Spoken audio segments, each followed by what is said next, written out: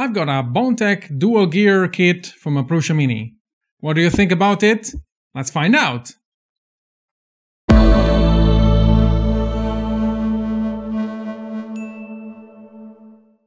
So let me begin with a very big thank you to Robert Avalos. Thank you very much for the contribution you gave to the channel. You made this video possible, so I want to dedicate this to you, my friend. This video is about the Bondtech Extruder, you see it right here. So I want to go through it and explain to you why I consider this a superior design towards the Prusa original one. But before we start, if you want to consider to subscribe to my channel, that will mean a lot to me, so thank you very much for that. But let's not dwell onto this too much and let's go into the nitty-gritty details.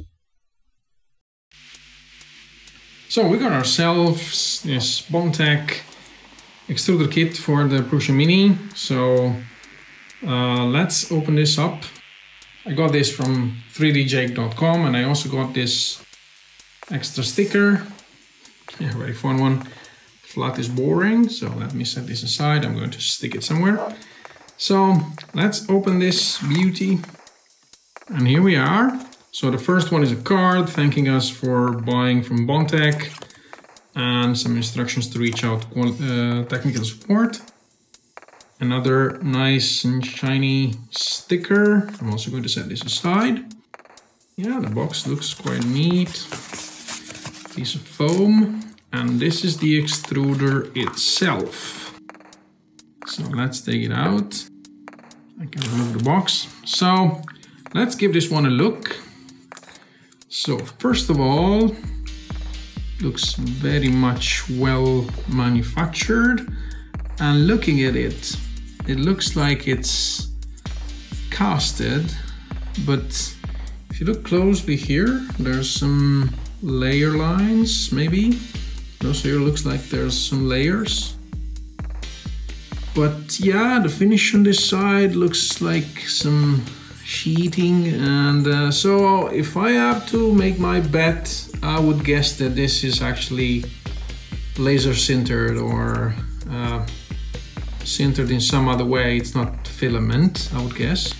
This looks like it's sturdy plastic. It's probably nylon or some kind of hard plastic like that. That's a bearing down there. And the reason why I know this is not casted, but it's most likely 3D printed, is because of this hole here. So you might see that there is a through hole passing through all the way through this channel down to the outlet on this side.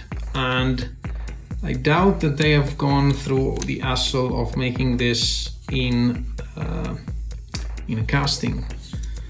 This instead, this is molded, and you can tell by the two buttons here for the mold extrusion, mold ejection.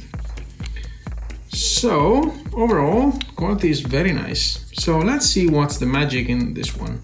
So all the magic is in these two things. So these ones are both mounted on bearings, from what I can tell. Yeah, one is going to be between these two bearings, the shaft, and the other hand of the shaft down there. And this is probably sitting on needle bearings like the one they have for the Prusa i3. So the good thing about this, then I'm going to try to magnify it a bit, is that there's very, very little clearance from where the filament leaves the hole here and the extruder gears.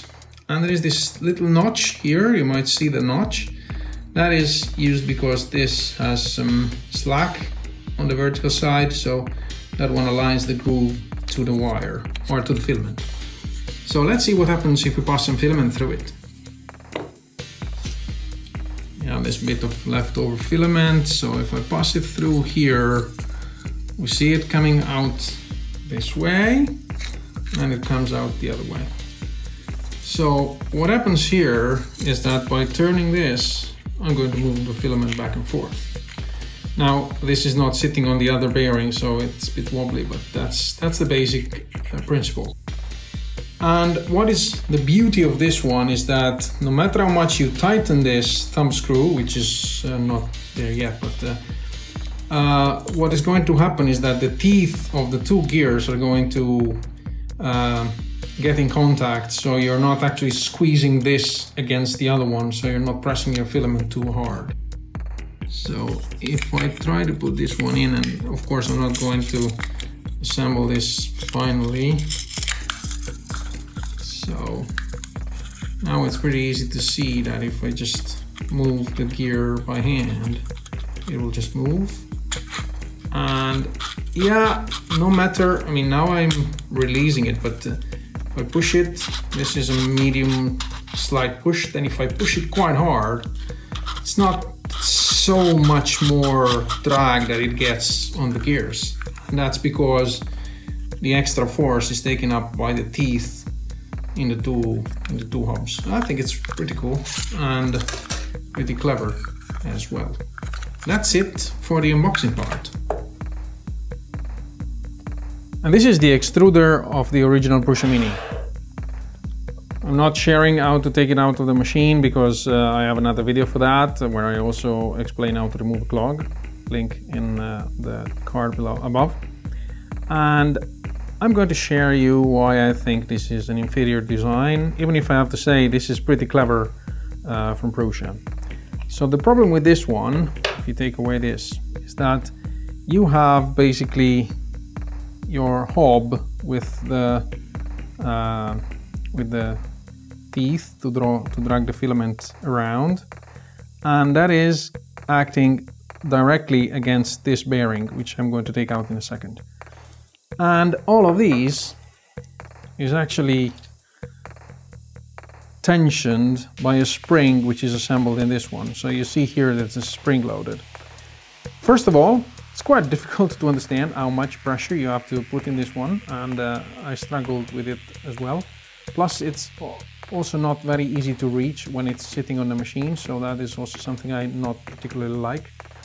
But the problem is, you see here that there is nothing basically stopping this from pushing too hard on the hob on the other side.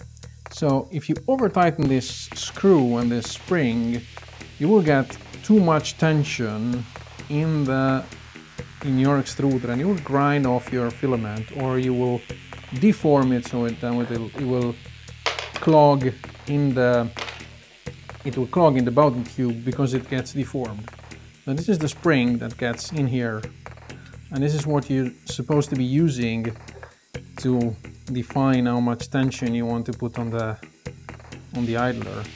So this is barely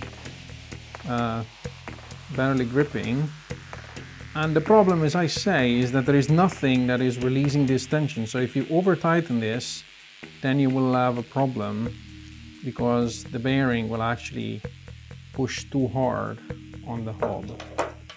So this is how it looks like, and you can see that I have had a clog, and I stopped using the machine because I was fed up with this, and I was waiting for the Bondtech upgrade to arrive. So this is a plain bearing, and then nothing is actually stopping it, except of course when it hits the stop, because this is basically when it gets to the end of this stroke, it will just touch against this bit here. So this is why I have decided to change that, and I hope you have learned something new today. And just to share the same experience I made with the Bondtech. So what happens if I push this through here?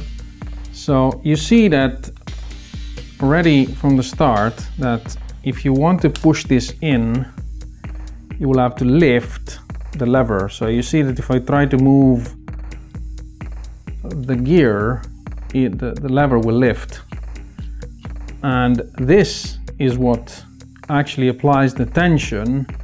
And if I increase the tension, this will basically stop, and it will be impossible for me to move it by hand. While if you loosen it, then it will move quite easily. So that is, in my opinion, the downside of this extruder here. It's very much sensitive on the force you apply on this spring. And this concludes my video for today. I hope you enjoyed what you saw, and my personal conclusion is that this piece of hardware is a good addition to an already quite awesome machine. I didn't have the chance to test it, so I'm going to test it on a separate video.